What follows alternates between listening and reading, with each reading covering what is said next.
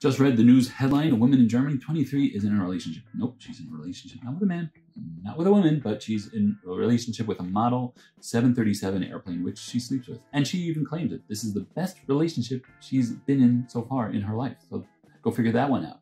But then we can look into our own lives. Hey, don't we have things that we're connected to that other people seem strange? We're connected to sports teams. We can be connected to music, and our connection to those are quite strong. What's going on here? So Rav Zadok says in Resisei Layla that Hashem created us like that, created human beings with the need to attach themselves to something, to connect. And we need, it's a need we have, and it's a constant need, and we can't get away from it. We're in this world to connect something. We could be connected to God, or we could be connected to something that moves us away from God. We could be connected to so many things. We're all connected. What do you connect?